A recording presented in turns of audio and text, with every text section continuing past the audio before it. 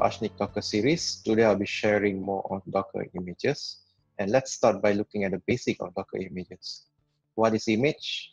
It's a file system for container process and layers of immutable stacks. New layers is added for any changes that has been made. And oftentimes it begins with a base image, which we can get from multiple sources such as Docker Hub. There are three ways to create the Docker images. First is by writing a Docker file, which is the most used and recommended way. Second is by committing container changes from an existing running container. And third is building from scratch. So in today's demo, I will share with you how can we create an image from writing a Docker file and commit changes from a running container and creating a new Docker images. For today's demo, I'll be creating a simple web application image by using a Docker file. And this is my index.html file with the message, welcome to Ashnik. And this is my Docker file. So I'll be using nginx as my base image with a text table. And I'll be copying my index.html file to the nginx folder, exposing port 80, and issuing a command to run nginx on the foreground. So this is where I'm pulling my nginx base image from Docker Hub. You can just search on nginx and using the official image with a text table. And there are instructions in Docker Hub where how you can use this image. In my case, I'll be running it using a Docker file. So I'm including this command daemon off so that nginx stay on the foreground. So let's begin creating the image. To build Docker image, you have to ensure that you have Docker installed.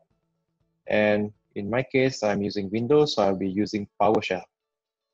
So let me just list out my current directory where I have my Docker file and my index.html.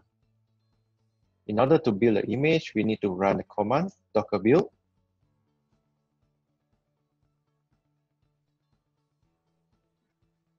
-t, followed by the image name.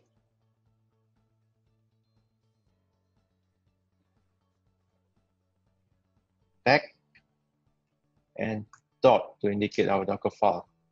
So we just have to execute this, and you will basically run the image build process.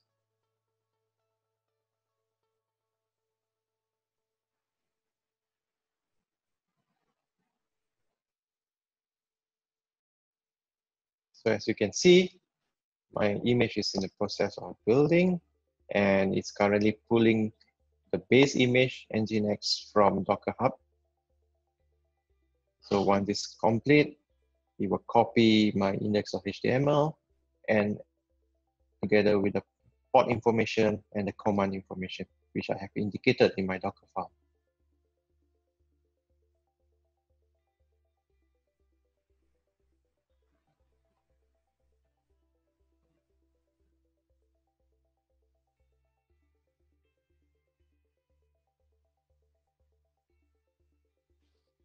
There you go.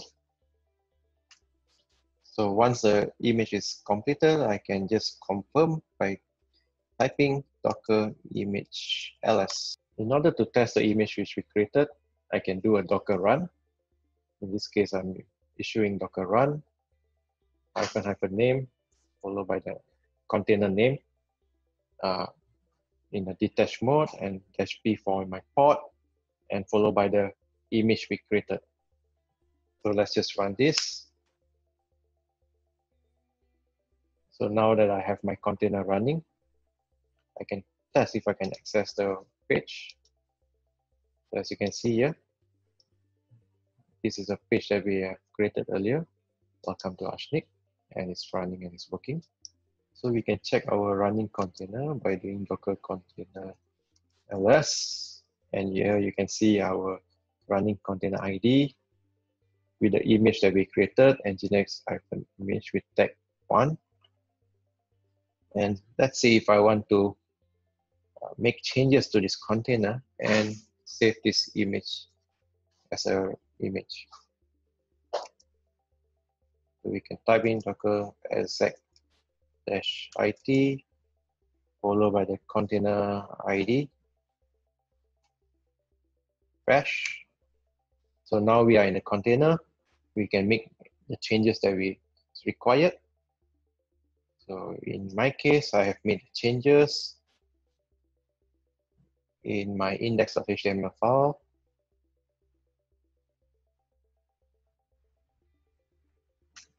As you can see here, I've added a new line called "Good to see you" from the original line "Welcome to Ashnik." So I can just exit my container.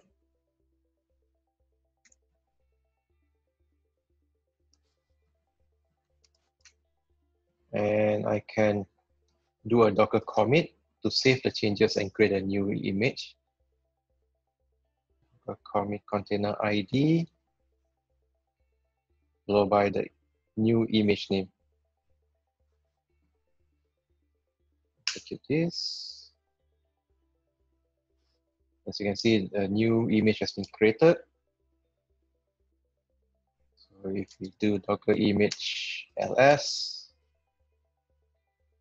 you can see this is the tag 1, where we created the image using a Docker file, and tag 2 is based on the changes that we done on image 1, and I did a Docker commit and created a new image called image nginx image tag 2. So now we can try to run our new image. Probably I just do docker run. Let's just name nginx-demo 2 -d -p 1.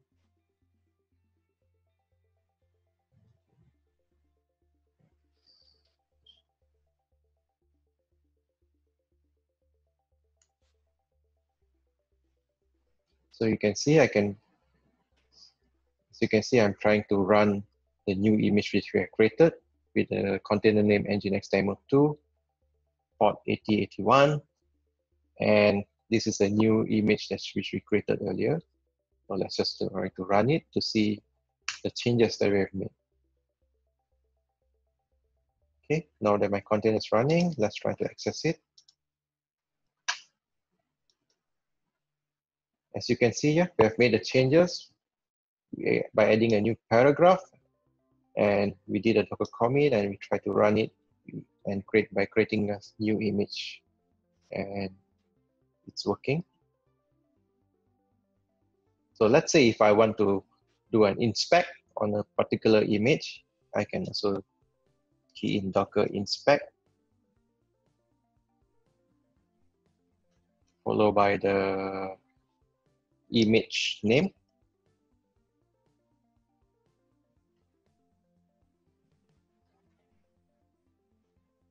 So in this case, I'm trying to inspect nginx image tag 1. So by doing a docker inspect, I can get much more detail on the image that we have created. So for instance, here I can see the nginx version. In this case, it's 1.16.1, which is a stable version.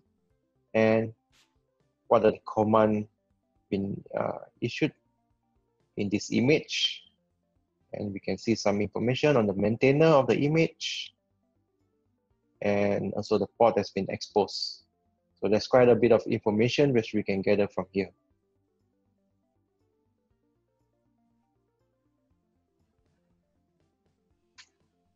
So if we want to remove a particular image, we can just key in docker image rm followed by the image name.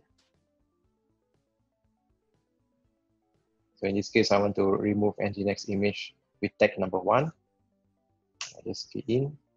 As you can see, there's a container that's running and using this image, and you must use we can only remove this by using force. So let's just key in -f, and you can see it has been untagged. And if I do docker image ls, you can see this particular image has been removed. With this, I would like to end today's demo. And let's just recap. Today, we have looked into how we can create an image by using Docker file, and later make a changes and use Docker commit to save the changes to create our second image.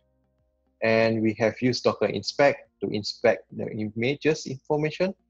And then we have see how we can remove a particular image. Thank you very much for joining me today, and see you in our next series.